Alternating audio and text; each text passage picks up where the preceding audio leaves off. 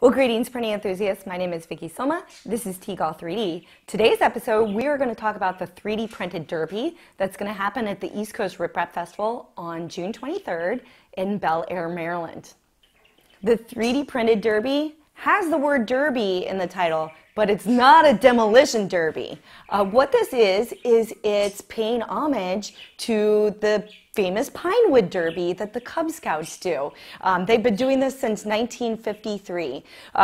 Each boy will get a little block of wood that they cut up and they decorate and they put on these standard wheels with nails, and they run races on a standardized track to see whose car is the fastest. That is exactly what we are doing, except the main body of the car is going to be not out of Pinewood, but 3D printed. When you go to the East Coast Rip Rap Festival site and you click on 3D printed derby, the first thing you may notice is there's a lot of rules. A lot of these are just making sure that your car is going to actually fit and run on the track. So when you start designing the main body of your car, there's a couple things that you want to keep in mind. First off, the length of the car. Your car needs to fit in the starting block and sit on the starting pen, so it can't be too long for that area. So the total length of the car has to be 177.8 millimeters, that's 7 inches, or less. The other thing is your car actually has to fit in the lanes of the track, so it can actually go down the track. If it can't fit, it's not going to be successful racing in that little lane. And so for the width, you're going to want to make sure the entire width, and this is including your wheels, you want to make sure the entire width is 69.85 millimeters, which is 2 3/4 inches. In these lanes, there's a center rail that your wheels have to go around so that they can't, if your wheels are too close, they're not going to clear that center rail. So you need to make sure your left wheels and your right wheels are at least 44.5 millimeters apart, so you have enough room for that center rail. And in the same vein, you need to make sure the bottom of your car is going to be 9.5 millimeters off of the bottom of the track. When your cars are lined up to get ready to race, there is a little starting pen that is going to be holding the car, to keep it still. It's at the top of a big slope, and when the race begins, that pen disappears. You need to make sure that your car stays secure on that pen. And the way you need to do that is you can't have just a point on the front of your car. You need to have a ½ inch, which would be 12.7 millimeters, so you have enough contact area on that starting pen. At the same point in time, that starting pen only comes up so high. So you need to make sure the bottommost front part of your car is no more than 25.4 millimeters or 1 inch over the bottom of the track. And that's just to make sure that it's touching the starting pen and not hanging over it. And then another little design consideration you should keep in mind when you're working on your vehicles is your front wheels and your back wheels, they have to be 4 inches apart, which is 101.6 millimeters.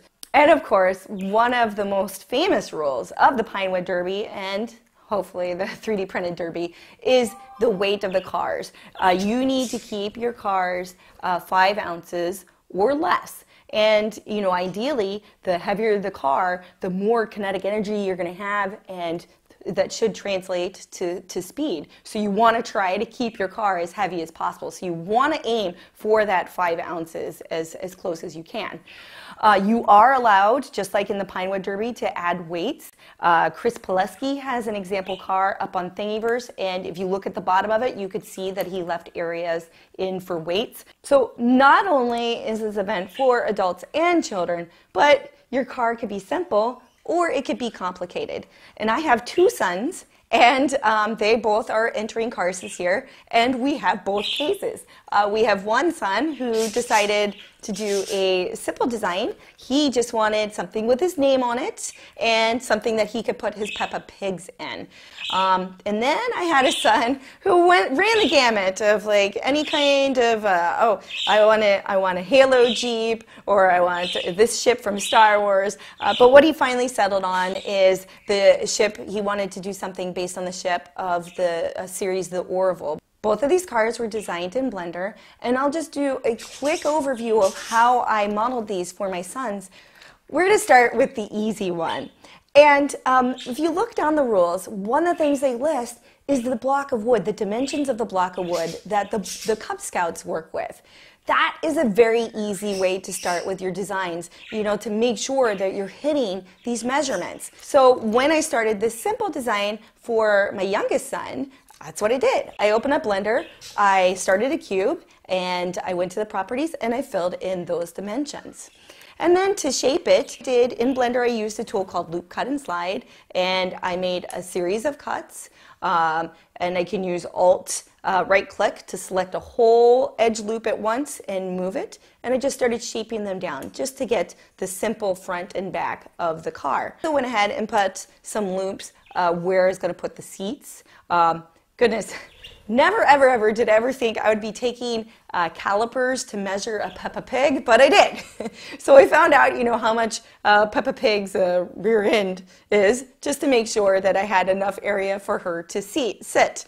So I had those little loop cuts as well. And then it was just as simple as picking the selected faces and extruding them down. Also, I went ahead and extruded up, took advantage of bridging to make a little windshield, and extruded up some seat backs for them as well. When you put these wheels on, you do have a nail. And I left holes in the model for these nails. For that, I used a cylinder, and its diameter was 2.405. And how did I come up with that number? I didn't even get my calipers out. I took my calipers out on the Peppa Pig, but I didn't even bother with the nail. And the reason why is there's an example model on Thingiverse by Chris Pileski. So I actually downloaded that model and took a look and found that that was the size hole that he used. So my final step on the car was to make these giant cylinders with the radius of 2.405 millimeters, and I subtracted it from the car just to leave holes. So then I get to my more high maintenance older son who wanted a Orville. This one was a little trickier. With it, I was still doing a lot of loop cuts, but what I ended up doing was I erased, half of it. It's going to be symmetrical, so I erased half of it and put a mirror modifier into play. Then I added a subdivision surface modifier, and that's what gives it sort of its smooth, curvier, more organic feel. If you did a side-by-side comparison of this model versus the Orville that you see in season 1 of the TV show, there would be differences. I did have to take liberties on the dimensions here. Just one example of one of those liberties is the top view of the ship. You would see that the front of the ship is pointy, and as we talked about earlier with the rules, I can't do that in this case because I need to have a good contact area with a starting pen. I need to have the front of this to be at least 12.7 millimeters. The trickiest rule, I think, for me with this Orville model was the front wheels and the back wheels being 101.6 millimeters apart, 4 inches apart. That was an aesthetic challenge, I think. And the way I worked this out was I brought in a cube into my Blender project, and I made it to the dimensions of 101.6. So I had it 4 inches. I modeled some fake wheels that I'm not going to print, and I placed them based on that cube. Then I used those wheels to move around my model and try to find a place where they would look good and actually spin. And once I was satisfied with where the wheels were, I went ahead and made these little support structures. I extruded them out just to bring them down. The Peppa Pig model, it turned out I actually had to pull down infill to make sure it wouldn't go overweight. With this model, it was going to be underweight. And so what I ended up doing was just doing a simple little hole in here so I could fill it with pennies when we get to game day to make sure I get it as close as the 5 ounces as possible. One thing that was interesting to me is I still use Simplify 3D as my slicer, and in it they have a filament weight or plastic weight setting, and that is actually pretty on the money. My expectation was it was going to be about as accurate as their printing time estimates, so I wasn't even giving any credence at all. But when I first printed the Peppa Pig, it was just like something like 1 gram away weight-wise, what it estimated and what I actually weighed it. So when you are starting your prints, you can pretty much, I think Simplify 3D is pretty reliable. Well, thank you guys for watching. I do hope I'll see some of you at the East Coast Rip Rap Festival on June 23rd and 24th at Bel Air, Maryland. If you do design a derby car and you run into any questions, please feel free to reach out to me. You could comment down here in YouTube. You can find me at Twitter at TGAW. And you can also send any queries or questions to ERRF 2018 on Twitter as well. And you can find ERRF on Facebook and Instagram too.